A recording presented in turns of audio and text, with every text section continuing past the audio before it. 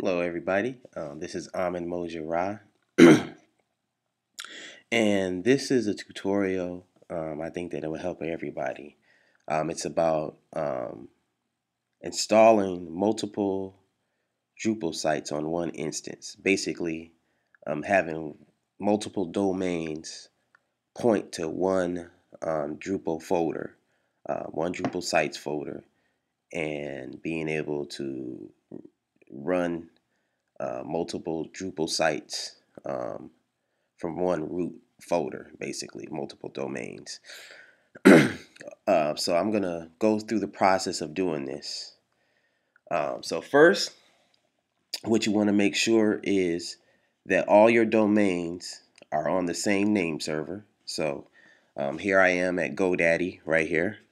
And the two domains I'm gonna use are Metamorphosis Motorsports.com and MaybachMedia.com. So if I go into MaybachMedia.com, what you will see is that they both this has a name server of IE3.imaginationeverywhere.info and IE4.imaginationeverywhere.info.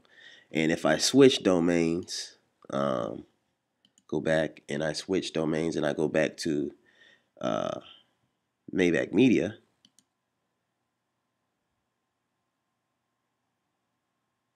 it has the same name servers, IE3 and IE4. So they both are pointing to the same IP addresses, basically. Uh, so you definitely want to have your IP addresses and name servers set up. So both of these domains are pointing towards the same thing. So the primary domain, you could have, it could either be one or the other. I'm choosing to have Metamorphosis Motorsports as a primary domain. So inside Plesk, and also you can do this in cPanel also. cPanel, they're called park domains, but inside Plesk, what you do is you go to the domain that you want to have as your primary domain, which in this case is going to be Metamorphosis Motorsports. So I'm going to go there, and after I've set up the hosting and all that, I'm going to go to Website and Domains, and down here, what I do is I create an alias, a domain alias, add new domain alias. Once I click on that, just type in the domain name, the other domain name. In this case, it would be Maybach Media. I've already created that, so I can get out of that. And here it is down here. So it's maybachmedia.com, and it has a DNS zone, all that stuff. So you don't have to create another domain for Maybach Media or for that second domain. So basically, here are the two domains, and the primary domain is that has the root folder, that has the HTTP docs folder or public HTML or whatever your root folder is. That's the primary domain. So doing that, make sure you also create two databases. So I've created two databases, one for Maybach Media and one for uh, Metamorphosis Motorsports. And so then the only other thing you have to do after that is get your Drupal instance, which I have here. I'm inside of my Metamorphosis Motorsports. So if I do a PWD inside of SSH, so I have, here's my root, vhost metamorphosismotorsports.com /http docs/site. So if I go up one level, you can see I have Drupal. I've put all the files for Drupal inside my HTTP docs folder. Now I got to go to the sites directory. And so what I'm going to do is I'm going to copy the default folder. So I'm going to go cp-r default,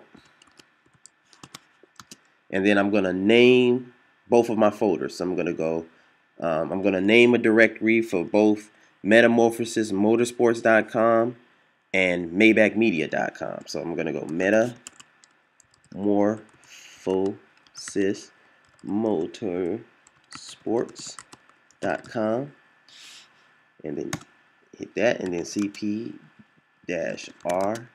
default, and then maybachmedia.com. And so if I do ALS, I have those. So you have to have the folders named exactly what the domain names are. So now what I'm going to do is go inside of each of these folders and create my settings.php in my files directory. So first I'm going to go into Metamorphosis, motorsports.com, and CP. Let me show you what I have in there. So I have the default settings.php, so I'm going to go CP and then default settings.php and then name that into settings.php.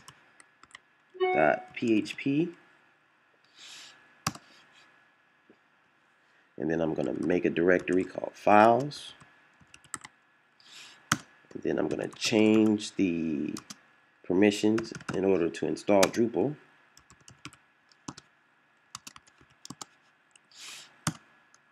And then I'm going to go ahead and go into Maybach Media and do the same thing.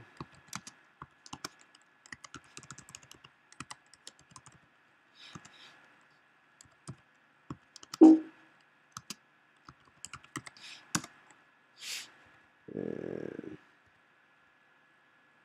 then I'm just going to do that real quick. Okay, so now I'm ready to install my sites. So just to show you that it works, let's do the primary directory first. Let's go to metamorphosismotorsports.com.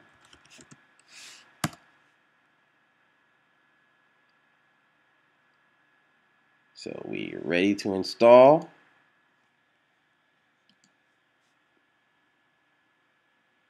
Put in my database name.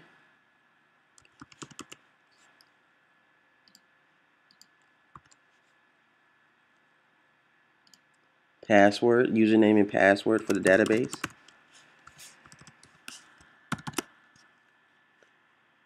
Hit continue.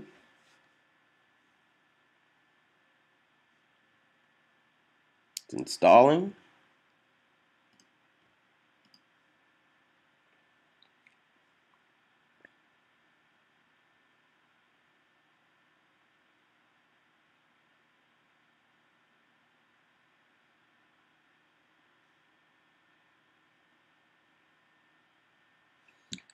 Go back and change the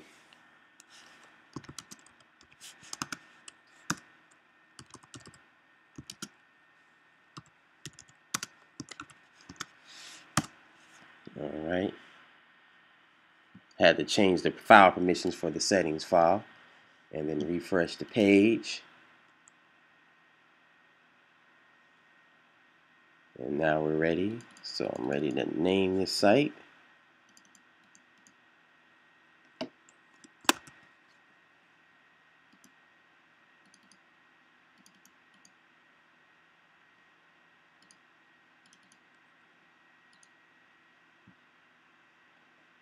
Username, password.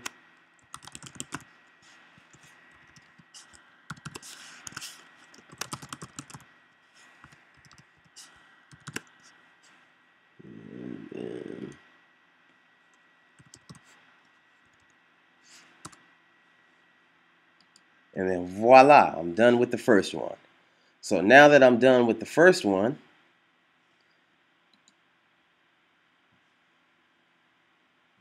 so I have Metamorphosis Motorsports, as you can see. Now I just type in maybachmedia.com and I should be able to do a separate Drupal instance. And voila, so here we go.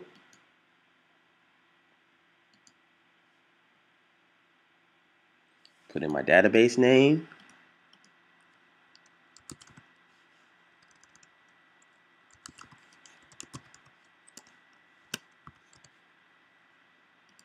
Database username.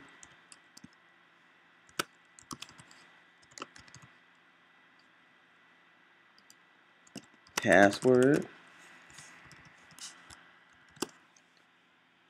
Hit continue. It will install my Drupal instance.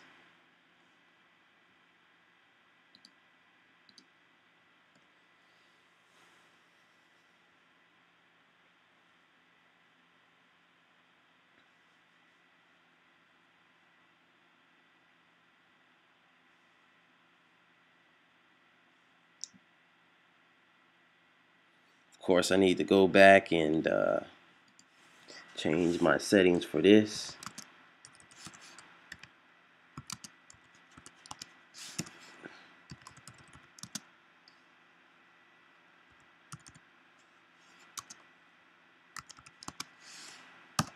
All right, and refresh.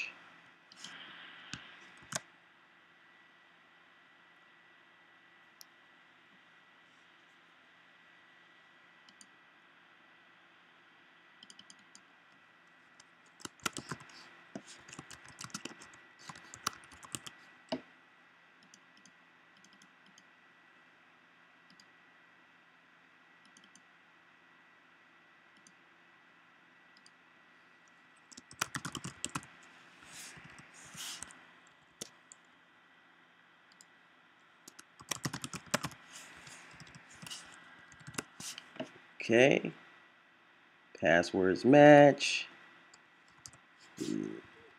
United States. And now I have two websites running off of one Drupal instance. Two websites running off of one Drupal instance. Yes, I want to see my site. And voila, here we go. So, the way I did this was through my control panel, which I'm using. My domain control panel is Plesk, but you can also use cPanel, and HostGator has tutorials on both parking domains in cPanel and aliasing domains in Plesk. So you alias them in Plesk and you park them in cPanel. But either way, this is how you get multiple Drupal instances. And Drupal has an article, has a blog post on this, multi-site setup using a single Drupal instance, and it takes you through it. But they only talk about the part in cPanel, so that's why I'm mentioning that in Plesk you call it domain aliasing, however you pronounce it. So of course there's more to multi-site thing as far as modules and themes and stuff like that, and I plan to do some future videos on that, but I just wanted to show you that you can have two domains pointing at one root folder for Drupal, and installing two Drupal sites. You have to have two databases, but all you need is one set of Drupal files.